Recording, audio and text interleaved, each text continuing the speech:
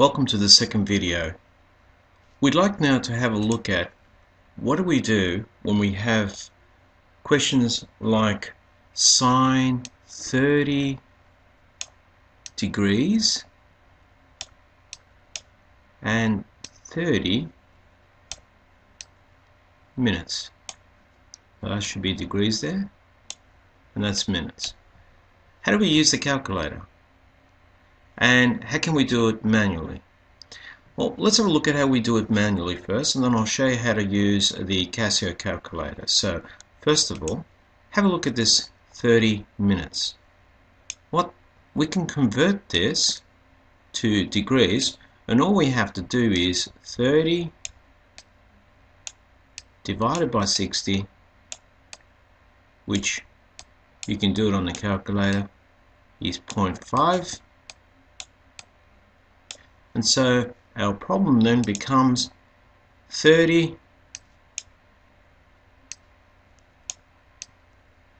plus 0.5 is 30.5. So if we want to work out now sine, excuse me for my terrible handwriting, but I'm using a mouse to write on a whiteboard, so you can imagine it's not the best. So 30.5. So sine 30.5. Sometimes we don't. It's good to close the brackets, and there's the answer. Notice the answer: 0.507 and 5. Let's just leave it at 4 decimal places. How could you do it on a calculator very quickly? Well, you go sine 30,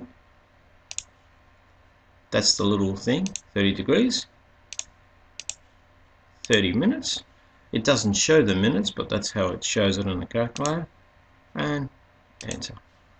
And you notice the answer is the same way. So that's a pretty quick way of doing it, but you have to know how to do that. If you're not sure of using this particular little button on your calculator, or maybe your calculator hasn't got this button, then all you have to do is just take the 30 minutes, divide it by 60, and add that to the degrees.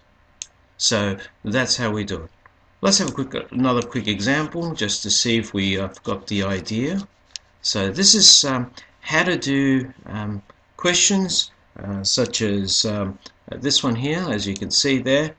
Now these questions here, fairly simple. Just moving that there. Notice they're all in degrees.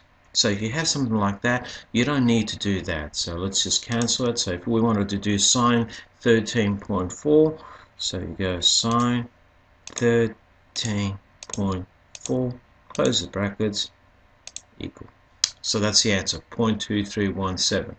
Now be very, very careful that your calculator is in degree mode.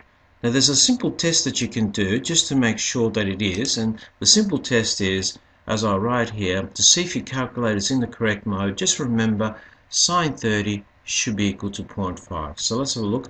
Is this calculator in the correct mode? So sine 30, close it. It's a half there. Pressing that, yes, it is. Now what would happen if it wasn't in the correct mode? This is where a lot of students fall into a big mistake. Have a look at this. Someone's played around with the button, and notice, where did I do? Shift, setup, and we're going to just put 4 there.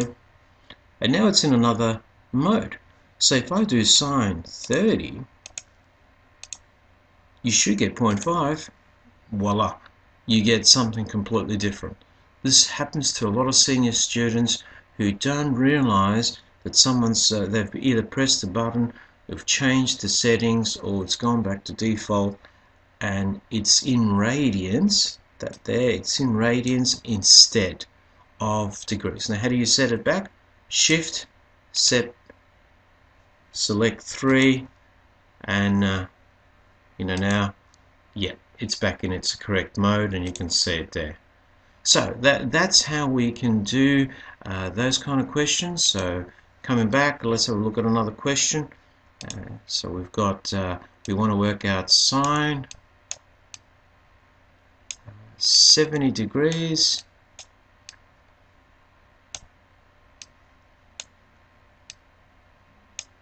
and 15 minutes.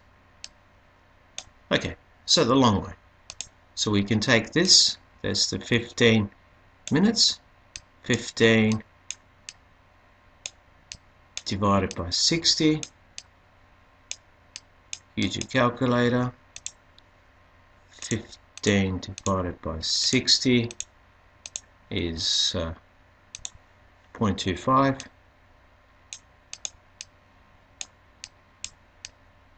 So this becomes then sine 70.25. And my writing's deteriorating, isn't it? So just cancel it. Sine 70.25, and the answer should be 0.941 and 2. Why did we go 2? Because the next number is over 5. But what about if we did it a shortcut? Well, let's have a look at the shortcut. So we go sine 70 degrees and 15 minutes, close it. Now when we do this, we should get that. So let's have a look, and yep, that's what we got.